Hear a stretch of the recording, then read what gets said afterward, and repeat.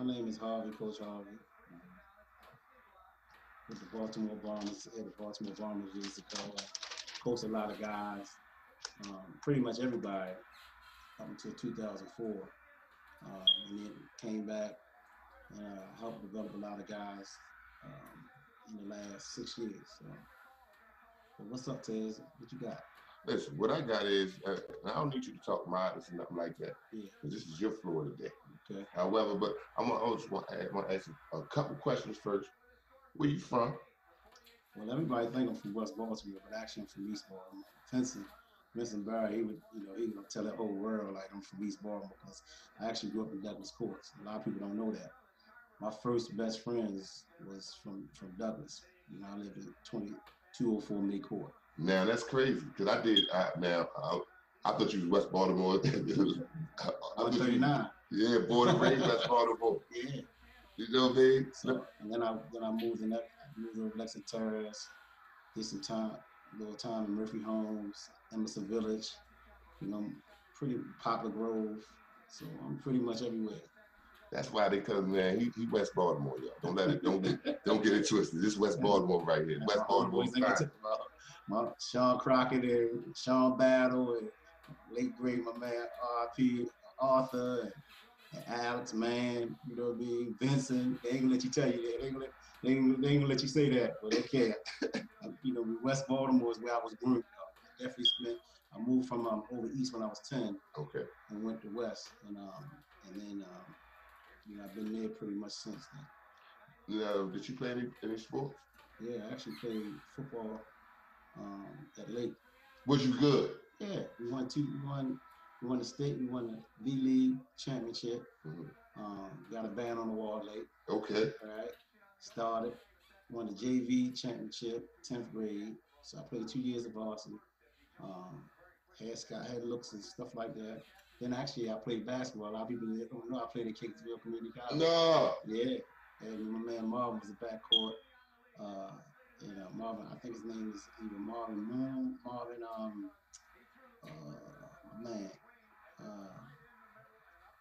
Stephen Marvin. Okay. Man was the backcourt. Yeah. At Kingsville Community College for a year. See, a lot of people didn't know that. No, I didn't know you played. Yeah. I didn't know you played. Yeah. We get the love of the game like that, though. Because before I let you just go ahead, like, hey, listen here, y'all. Listen, let me tell y'all this.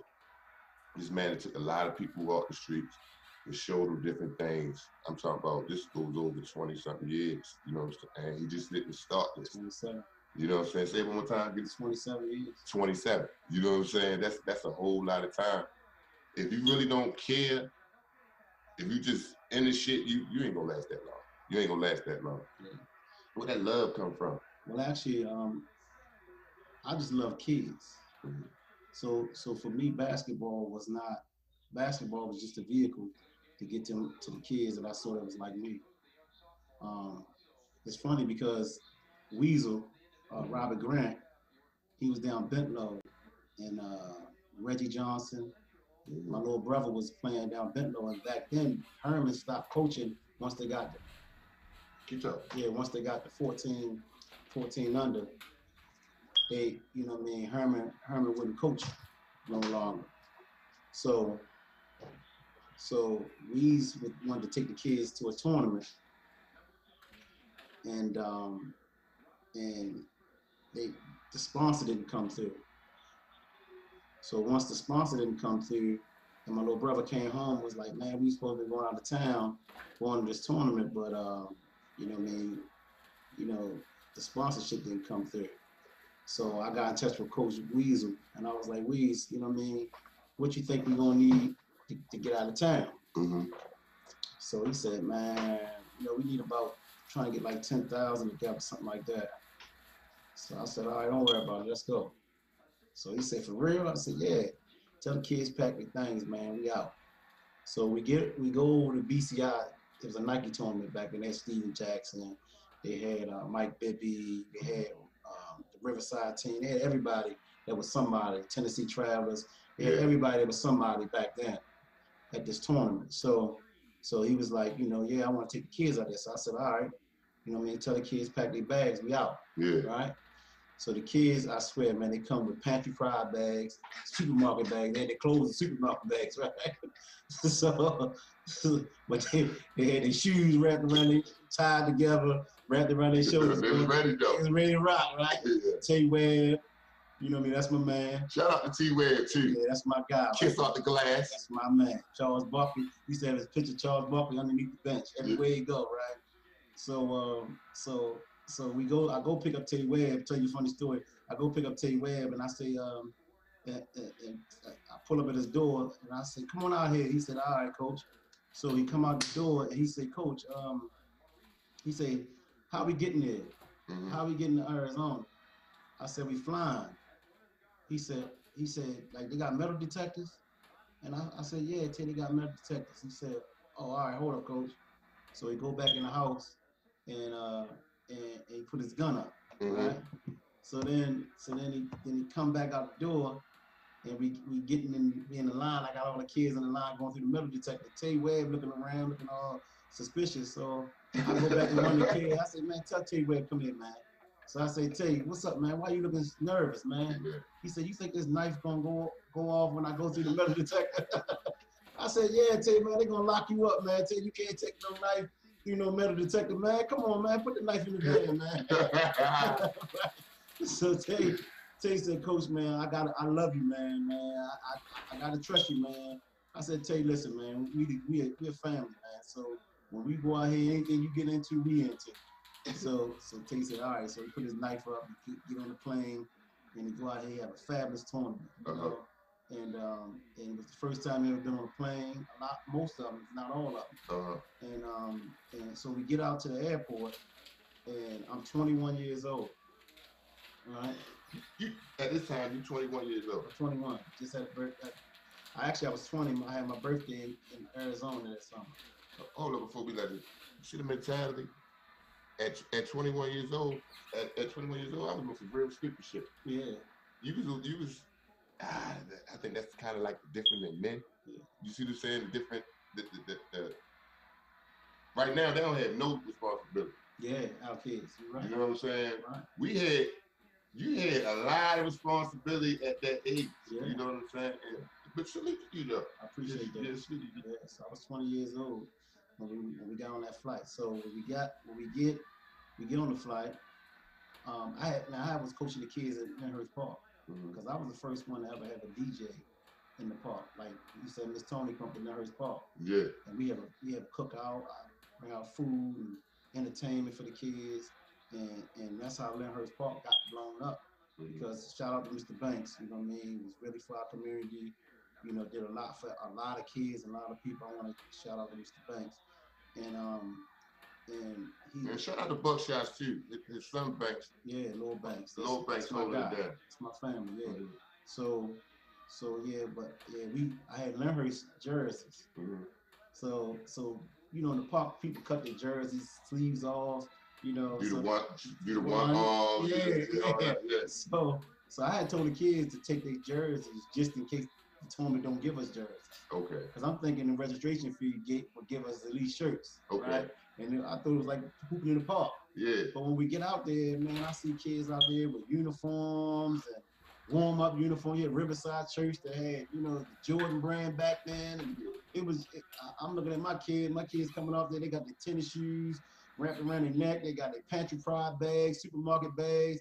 I'm like, man, you looking crazy, right? Yeah. So the man who ran the tournament, he was like, do you got jerseys, like home and away jerseys? I said, you mean tell me we need 2 jerseys? He said, yeah.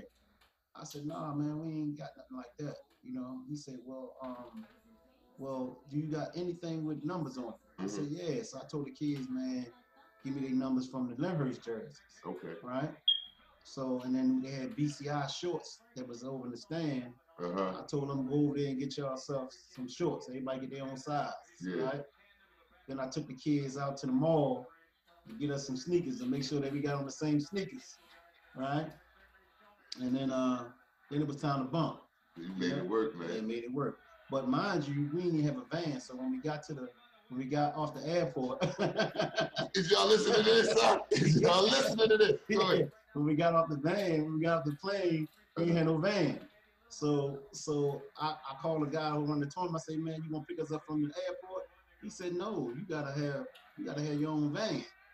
Right? I said, we gotta have our own ride, man. Y'all ain't doing nothing, man, for all this money. I done spent $1,000 for this entry fee, man. He said, man, look, like, get here to the venue and then we'll work out something. I said, all right. So it was limousines out front. Okay. Right? Out front the airport. No, you did. Yes, we did. No, yeah, you asked it, yeah. That's how we did it. Yeah. And we was cranking tails. I had sunroofs open and we had Biggie going down Mills Boulevard and I'm 20 years old. I'm hanging out the sunroof with the kids. and we cranking Biggie, give me one more chance. We got Mobb Deep in the other one. Yeah. This Baltimore. You made it work. This straight Baltimore right here. This straight Baltimore right here. Yeah. That's crazy. Yeah. Listen, listen, I know y'all want me to ask. We're gonna ask, but I don't know. This is the beginning of when he's going out. Yeah. When he's taking the team out. So when we don't know, this is the time when your ass leaves, you ain't gonna eat. That's right. People waiting for me to ask that. That's right. Blood and meat, you don't win, you don't eat. You know how many jokes? You know how many jokes we had over motherfuckers like, oh, you must ain't do nothing when you went. Man, he was no. I mean, you ain't do nothing out of time. That's right. Yeah. Man. See, listen, man. I tell you like this, because see, where we came, the way I was raised and where we came up, you know, you played this game for blood and meat. Mm-hmm. You know what I mean? Now kids playing it because it's cool. You know what I mean? This game was so serious that the kids, we understood as adults, this is an opportunity for you to get a scholarship. Right. That's how serious it was. Right. Now it's recreation for a lot of kids. It's a means to get out the house. But back then, it was about saving kids' lives. Right. And you getting this opportunity to play against this guy that they say is better than you. Right. And you have opportunity to show the world that, nah, you ain't never heard about me, but you gonna know me now. Right. So for me, it was personal. Mm-hmm. Today it's still personal. Yeah. You know, I'm considered a throwback. You know, a lot of kids, you know, that don't really want it, mm-hmm. can't relate to me. Hold up, because we can get there. Yeah. We can get there. Yeah. But before we get there, can you tell the people the players that you coach and some of the players that you've been around, coaches, you know what I'm saying, and some of the things that you learned through the way. See how you started, yeah, and to be like now, yeah, and the relationships and things like that. Yeah.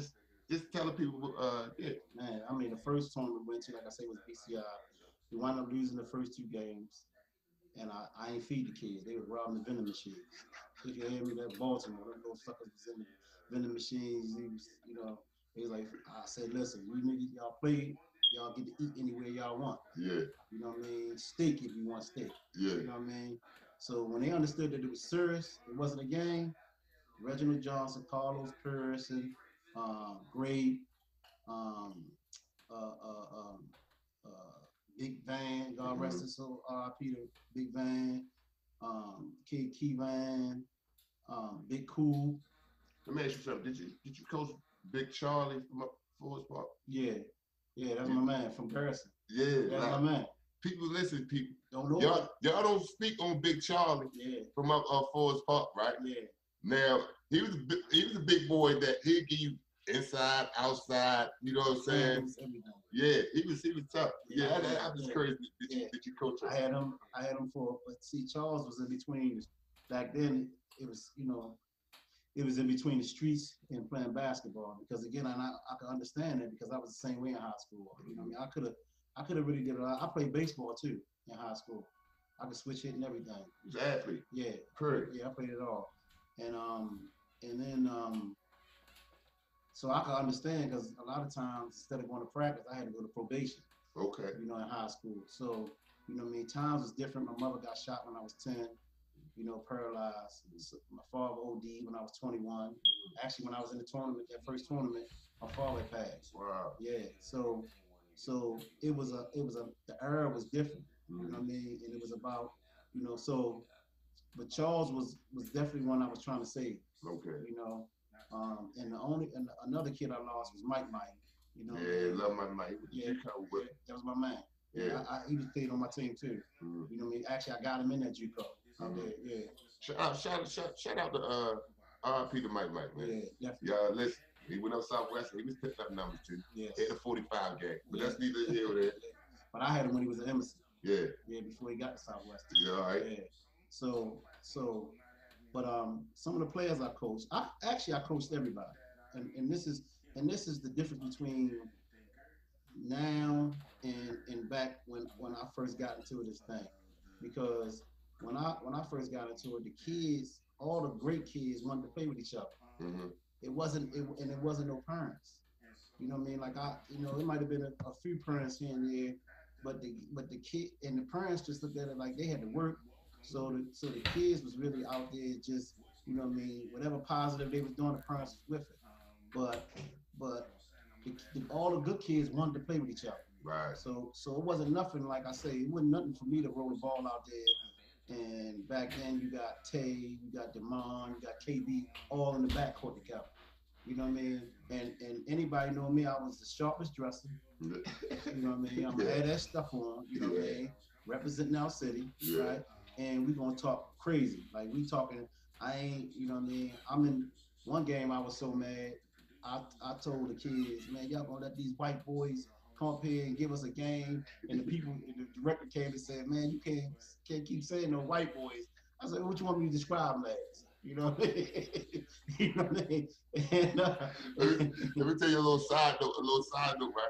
We in, I think we're in the tournament down in Kansas. Yeah. This one had Cody Young and them. That's right, Marvin Figgy. Yeah. So, all right. Big Fun. Yeah. But y'all was in the game. I don't know who was y'all playing, because we played right after y'all. Yeah. But y'all was in the game. The mom was cooking. Jamal was doing what he could do. Yeah. You know what I'm saying? Like them two was basically trying to carry the whole shit. Yeah. Y'all lost, whatever, right? Yeah. You just shit like this.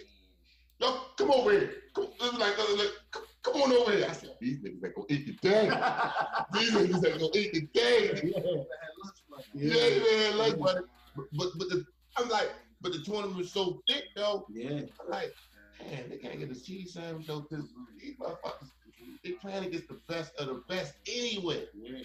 But I, again, like I said, I felt, see, I can take a loss, but I can't take a L when we on fourth our best, or we giving out too much respect to somebody. Yeah. You know what I mean? Like, nah, they laced that thing up.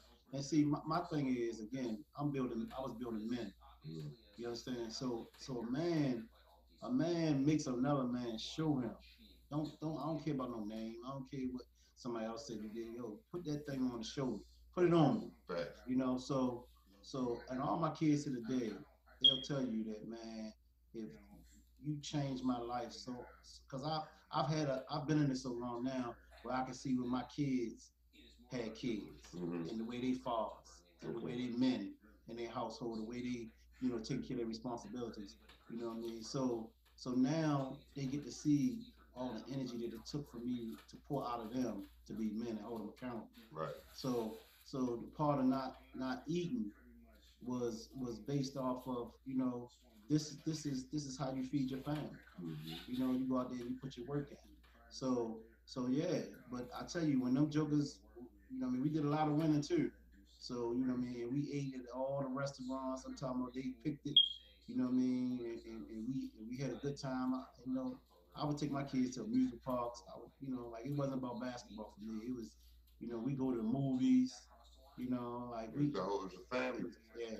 When I got them out, I used to sleep with my door open in the hotel all night. So the kids, whenever they wanted to come through and holler at me. See, that's love. We could sit down and talk. See, that's love. Now, I ain't gonna lie. Back then, I ain't know you was, I thought you was hard, and I ain't gonna lie. Like, this motherfucker, man, he ain't gonna play. The motherfucker just lay up here on their ass. You know what I'm saying? But no, but what I'm saying, it's just tough love. Yeah. Because you want the best form. Yeah. You just want to play hard on the court, but you doing even more off the court. See, and that's the difference. And see, that's why today the kids are responding to the coaching differently. Elaborate on it. Let's talk about that. Well, see, when I was coming up, the kids were harder. The kids were tougher than they are now, right? But the coaches, Bucky Lees, right? Squirrel, Coach William Wells. You know what I'm saying? All these, every coach that I could think of at that time. It was more about off the court than before you get on the court, right? Murdoch, you know what I mean? Like these coaches, all these guys, you know what I mean? They want, you know what I mean? We put the time in with the kids. So when you saw me yelling at Taz, and Taz like, oh, all right, Carl, Miss Cool, I got you. That's because I already gave him a hug. You feel what I'm saying? I already fed him. I already spent time with him. I already talked to his mother, you know what I mean, about how we're gonna fix situations. Right. You know what I mean? How we're gonna work. He understand I got his best interest at heart. Right. You understand? So now, like I say, today, the coaches is just, like they don't pick no kids up. You get there, you know what I mean? And it ain't a whole lot of personal time off the court spent with these kids. And a lot of times now, because the kids got parents. Okay. See, back then, the crack that just hit, so the kids, didn't have parents, that was involved in their sports. Right. They was out trying to make a living, trying to feed their kids, Right. So, a lot of them didn't have fathers in the house. So, and you gotta remember, I was only a few years older than them too. Yeah. I'm 20, I'm mid-20s. Right. So a lot of them, 6, 7 years, I'm more like a big brother to them. But I ain't playing no games. No, and they give you that respect that, like, I ain't see no, you got to respect as a coach, as a father. Yeah. You know what I'm saying? Ain't none of them play with you. Yeah. You know what I'm saying? Well, also too though, is back then I was a whole lot rougher outside too. You know what I mean? So they knew the reputation coming from the street, and they seen the respect that I got from the street, right. And I could go and search like it was times when Mark be on the corner, 2 o'clock in the morning, I get a phone call, hey yo, Mark outside, right, and I get out my bed and I go down there at 2 o'clock in the morning and grab his ass up and say, come on man, get up, going back in the house, that's right. Or you coming out the house with me. Yeah. So, because again, for him being young and they understood, and that's the difference too. Back then, the guys in the neighborhood knew that this guy was the one that was going to represent our neighborhood. So we don't want no harm to come to him. You understand? It wasn't putting no pack in his hand. It was, hey man, Mark out here. Right. Or Demond be sitting in there in Robert C. Marshall, and he ain't going to school, and I get a phone call. Hey, I ain't seen Demond even get on the bus. Now, before, because I got a question right before with the coaching, and we're gonna get into that. As far as I heard a little rumbling about the 17 idea, you supposed to head coach, but you have mentioned Demond, right? And I look at Demond was like your baby. Yeah, that was my son. You see what I'm saying? Yeah. When he hit the scene up Randallstown, and I'm mad he even broke his hand that same year. Yeah, that shit was about to be. Yeah. That shit was about to be real ugly. You know what I'm saying? Yeah. But talk to the people about that relationship, because Demond came on. Demond had his trials and trails, and once he got on track with that basketball, he went. He was gone. And see, Demond was a. One day I'm in Rob Marshall hooping. So, we used to have like the little kids and you had the older guys playing. Demond and Truck, actually. It was a little kid down the project named Truck. Truck was actually better than Demond when I first saw them too. That's crazy. Yeah, Truck was an animal. And anybody that was doing that time knew about Truck. Truck was a gangster on the court, right? Demond was more zip. Truck was straight get a bucket. Okay. Right?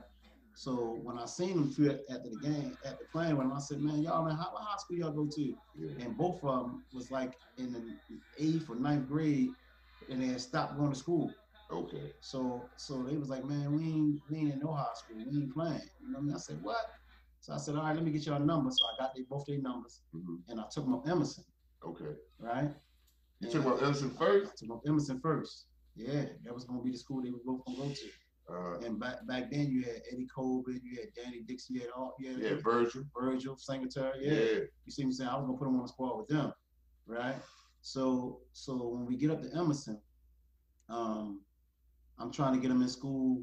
Truck's birthday was a year older than Demond. Okay. By his birthday was happening before, so I couldn't get him in school. I had to work another way to try to get him in school. But by this time, the mom was working. His family started working and got him in Randallstown. Okay. So that's how he ended up in Randallstown. So when he was like, I'm going out Randallstown, I was like, oh, that's even better for you, right? So get out the city. Get out the city, right? So now I tell you, I don't know how many parent teachers meetings I had to go through to talk to Demond teachers and the principal, because Demond went up there, man. And when I tell you, the county had never seen nothing like this child, right? He would go to school with polo shirts on, with long sleeve, long johns, with long john shorts, with shorts on, with long johns and Timbs, right? Yeah. And had his goals in his mouth, and all the little girls up there was going crazy, right? Yeah. So, and then he had, when we first went up there, all the kids were wearing regular clothes. Right. By the time basketball season had come, the whole school was wearing short sets with long johns and Timbs. He had thugged out. Straight Baltimore. Yeah, he had straight project the whole county. You hear me? So and look, I done heard some Demond. If you talk to Demond, he'll tell you some Randallstown stories. Oh, you know man, what I'm saying? So, I mean, it was unbelievable. So then it was his grades, right? Getting his grades and his schoolwork and all that kind of stuff together, right? Right. And he was smart. Like, I mean, this boy could learn anything. And if he didn't know it, he was smart enough to get the right people to help him, right? Right. So he wound up getting his grades together. You know, he wound up putting the work in on the court. I mean, what they didn't understand is that we stayed in the lab. We stayed in the gym. You understand? And then back then, I played all my kids up. You know what I mean? So we didn't. Now kids play down. If you're 15 and you're nice, you play against 13-year-olds, right? Right. See, when I was grooming these kids, you know what I mean? You 15, you play against adults. Yeah. Right? I'm taking you in the park. You know what I mean? We hooping against grown men, because that's how the Rudy Archers and all them, like, they were seasoning my kids. We would go and play Coppin.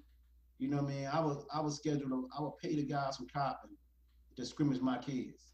Damn, I didn't know you was doing it. But so you was basically just getting them prepared. Yeah. Because outside looking in, we just thought y'all practiced a couple times, and y'all like, it's time to go. No. Okay. No, we was in the lab, man. Shout out to little Mookie. That's why I love little Mookie. Yeah, shout out Mookie. Yeah, Mookie. Shorty serious. He the closest thing I see to me. Because he did it his own way. Yeah. And he ain't take no handout. No. You know what I'm saying? Mookie's over there at Forest Park. I respect shout out Mookie. Yeah. And his, you know what I'm saying, his whole trajectory. Yeah, but even with the basketball, he was over there. I mean, you had what's toes over there with him. But he was basically like, over there basically like by himself. Yeah. You know what I'm saying? No Dante, no disrespect to you. But as far as doing some scoring shit, he was over there by himself. And then AU, you know what I'm saying? So it was like, you see Mookie was killing everybody during the season, but you like, all right, where he gonna get that push for the summer or to get seen other places? You see him traveling, like he said one time to me, like, I supposed to went up Calvin Hall. I think it was Calvin Hall, but they couldn't. It was the ride situation. So you had to stay at Forest Park. But what years did you go to hospital? Maybe I was gone. I was 90. We came in together, 96 to 99. See, 95 to 99. Yeah, see, I didn't even see him in high school. Yeah. You know what I mean? I didn't know back then, like I said, it was, the guards was, the KBs and all them kind of guys, right? So I didn't even get a chance to check Shorty out, but the passion and the love that he had for the kids, right? When I see that, he inspired me.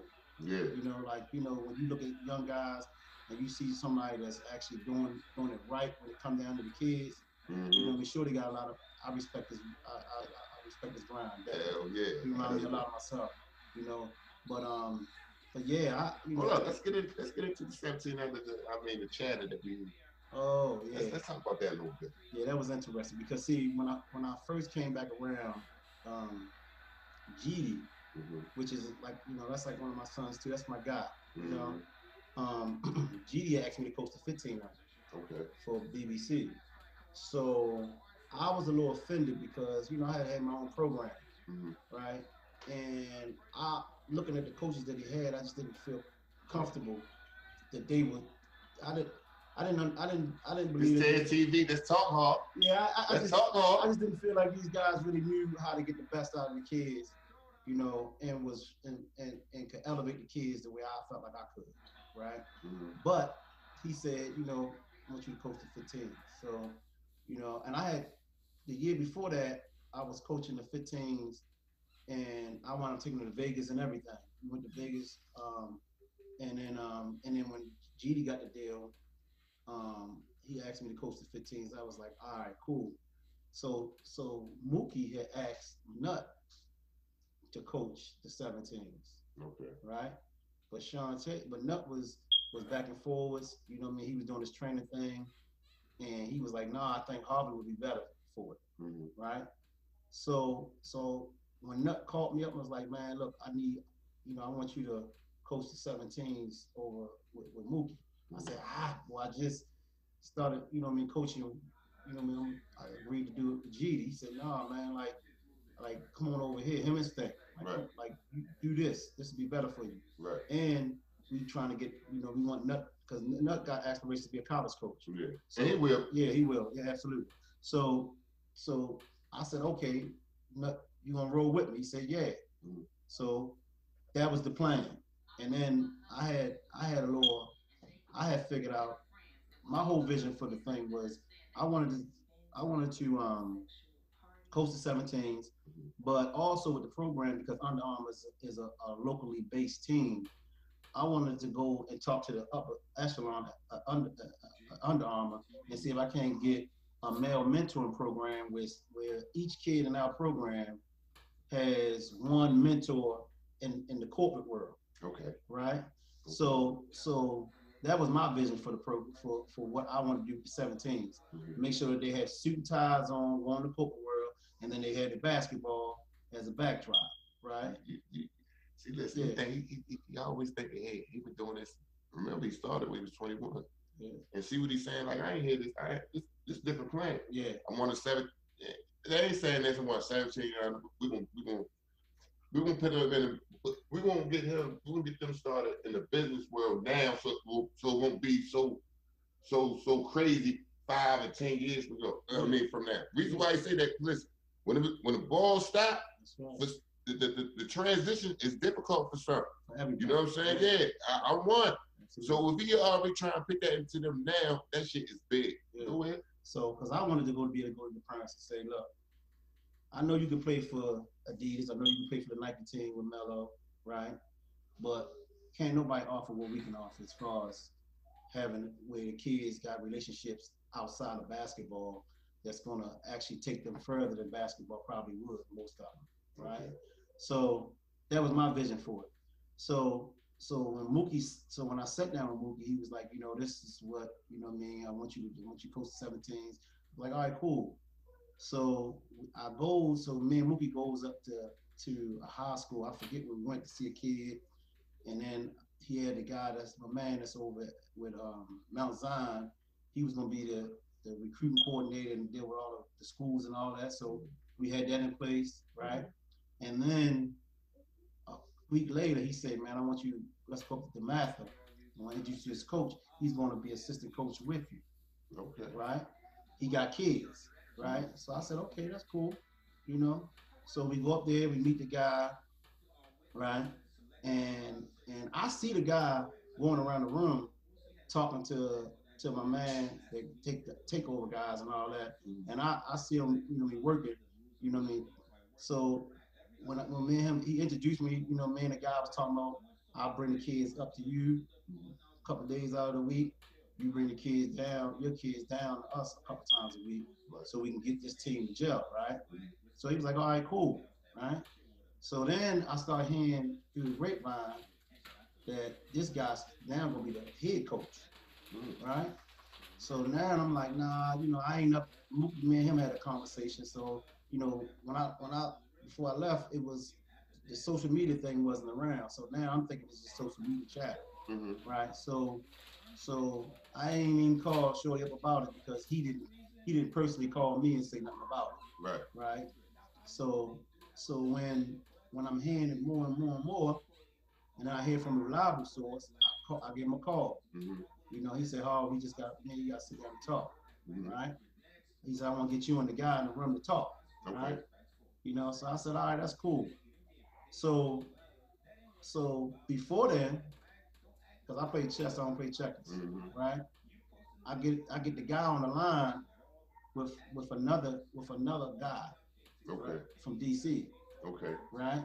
I get them two on the line together, Mm-hmm. but I got my phone on mute. Okay. So my man asked him, say, "Yo, like I hear you great get the job down with Under Armour." He said, "Yeah, you know, I'm gonna take my kids down there, you know what I mean? But eventually I'm gonna take over the program because I'm gonna bring all the kids in, right?" That's what.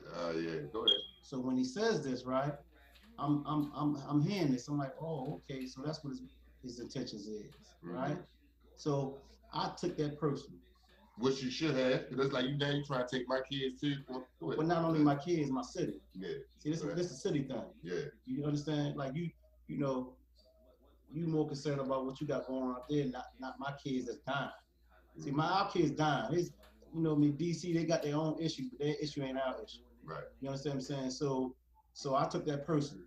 So when I go into the meeting and I tell Nut what's going on, so Nut feeling some kind of way because I already had a situation over there with GD, right? He know GD my man, so he know me and GD we came on benefit over that because he felt like damn. But I felt like GD, you got Adidas, I'm gonna be over here with Under Armour and Bay. I've been knowing over 30 years. Right. So now we ready to put all this together. This thing ready to get ran the way it's supposed to be ran. Right. Right. All that separate but equal, all that bullshit. That's the end of that. Right. We ready to bring the city. Do y'all hear this? Y'all hear me? Come in, yeah. Talk to this shit be to my ears. Yeah. It be done. Yeah. Man, go ahead. So that was my vision for all this, right? So when we go into the meeting, the guy, you know, Mookie saying, you know, this the guy, whatever, you know, and Kirk. So it's me, Mookie, the guy, Kirk Lee in the meeting, because Kirk Lee there to make sure nobody get fucked up. Okay. And shout out to Kirk Lee too. Yeah, big homie, what's up? Kirk Lee there to make sure that everybody, you know what I mean, because he know how I'm coming. He already know. He been knowing me forever. You know what I mean? I'm talking about days when we go up to coalition. Yeah. You know what I mean? I'm telling him in my early 20s. Yeah. And I'm telling him Kirk bust their ass because we good. Yeah. You know what I mean? We got the city with us. Yeah. You know what I'm saying? So when we go to the meeting, you know, the guy's saying this and that and this and that. So I say to the guy, like, you know what I mean? No, I want you to say what you really here for. Mm-hmm. So he like, you know what I mean? What you mean? I say, you know what I mean? No, like speak, like say what's up. You know what I mean? What your true intentions is. Because he don't know I never heard conversation, right? So when he... You want to say be mad up. Yeah, be a man about it, if that's what your intentions is. But also, I felt a little kind of way with Mookie because I felt like you bring an outsider and you going against what we got going on here. Right. Right?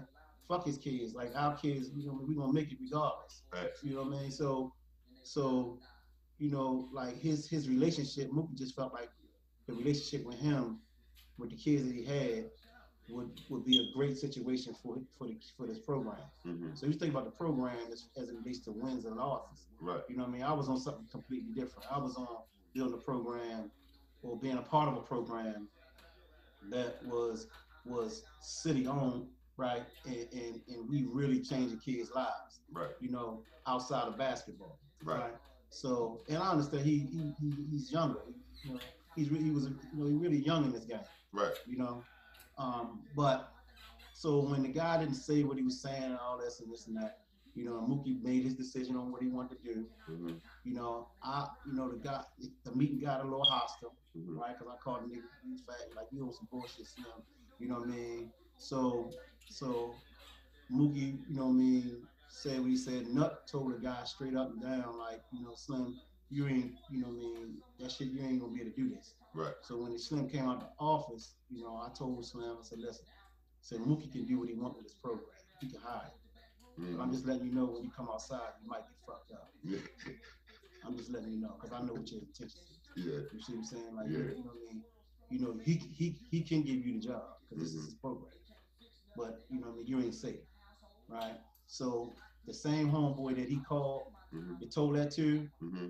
he called the homeboy back when he left out of that meeting. And I was on the phone again. And he said, man, them niggas in Baltimore crazy. Man, I ain't fucking with that shit. You let it go. And let it go. Yeah. You know what I mean? And Mookie, you know what I mean, while I'm not having the 17s. But, you know, but I always, you know, like I say, you know, my job as being one of the older guys in this is to really look over all, you know what I mean? You know, a lot of times behind the scenes, and Bay will tell you this, man, I've met with Bay. Man, went out to eat, because again, that's my good friend, right? Shout out to Bay too, man. Yeah, great. I mean, a lot of people misunderstand Bay, because, you know, Bay has always been the way he is. Like, he's just not a familiar Fred type of guy. You know what I mean? Like he fuck with who he fuck with. But you gotta understand this though. This is Baltimore. Yeah. And this is JTV. We 100. But yeah. Bay is a mellow guy. So, and people mad at mellow for this was and I could get some people gripes. I do. But yeah, I'm saying they're two successful black men right now. Yes. You know what I'm saying? Right. So at the end of the day, some of that shit y'all got pushed to the side, man. Yeah. You know what I'm saying? Well, it's kind of like one of the things when you're successful, because I've been successful and made money, and you know, I'm blessed, right? You know, the more you do, it's never enough, right? Now I will say this. I will say that, and me and Bay talk about this a lot. I always think that Bay should have done more to bring the city together, as far as all the kids. Let me ask you this though. Yeah. How could he do that though? Especially when you have kids that's got lines to this coach, that coach. No, you ain't no lines. See, and that's the thing. See, iron sharpens iron. See, I tell you one day, and this why I respect you so much, right? One day, y'all, I don't know if he was on that team, but I think it was Rocky, Parrish. No, that was after me. That was after you. Yeah. Okay. And Rudy Gay and all them, yeah. right? That's probably 2001, 2002. Something like that, yeah. Right? So a college coach told me that he was coming in town. He was going to be over at Cecil Rec, right? Which they had moved to practice because there was so many coaches that was going to be at Lake Clifton, right? So I get all my kids together. We at Walbo practicing. I said, come on, y'all. I got cars outside. We going over the lake. Right? They said, for what? I said, we going to scrim at Cecil today. Yeah. Duty didn't know nothing about this. You hear me? I knocked on the door. I told Duty, hey, man, y'all got college coaches over here, man. We trying to see some bump today. What's up? Yeah. Duty said, come on in. Yeah. Let's get this money. Yeah. You understand what I'm saying? Yeah. So see, and that's the way it was. You know, yeah, my kids could have taken a scholarship out of one of his kids' mouths. You understand what I'm saying? But it wasn't about none of that. It was about the kids. Because it's gonna come back around. It's more than nothing here. Yeah. You see what I'm saying? You got 25 coaches in there. Thanks to Duty and his kids, right? Right. And he allowed my kids to come in there and showcase their talent against his kids. And I'm talking about, Tez, we had a full-out scrimmage. I'm talking about people failing, people and everything. It got personal in there, you hear me? And I'm coaching, and he, you know what I mean, he trapping me, you know what I mean, he running presses, you know what I mean, it was a full-out game. Man, because you know what, now you got my brain working, right? Yeah. Because I'm hoping the plan that you got in your head, yeah, you know what I'm saying, that you'll be able to spread that, because ain't nobody talking like that. Man, listen. And I understand how that contract shit go. You gotta win. Yeah. I understand it. You're going to win. You're going to win. Yeah. But that off the court shit? No, listen, man. Like I say, see, and I talked to Bay one time. I said, Bay, listen. And I got Mookie and Bay on speed. Like I got both of them on speed dial. You understand what I'm saying? Because I was trying to get it where we get a list of all the kids in the city. All your top 30, top 40 kids in the city. And then we sit down and say, all right, you pick a guard. We formulate the teams together to make sure that all the teams are good, right? Then we make them practice against each other. So that means all the good coaches that Melo got, all the good coaches that Mookie got, all the coaches that BBC had, I get to tell them kids something that another coach might not see. You understand what I'm saying? And then we all in the lab, we all in one gym, and we all, them niggas skilling and drilling together, they hooping against each other. It's personal. You understand? It's pride, right? So now when we go out of town, now it's it's layup. It's a layup line. They running through shit because what was happening was everybody was losing. Yeah. You know what I mean? We were bad. We were, on the Adidas circuit. GD had it going for a couple of years, but it was all for kids that were outside of the city. Okay. You understand? Like if you look at GD teams, a lot of them kids, most of them not like he wasn't even fighting for. He might get one or two of the top kids out of Baltimore, but the rest of his kids was from elsewhere. You follow me? So and then Mookie would have all the babies, so he was just coming into the dealing with the older kids. Right. And then you had Mello that was flying kids in from this place and that place and trying to put something together last minute, and it just ain't gonna work when you got Takeover that been playing together since they were 13 years old. Yeah. You know what I mean? You got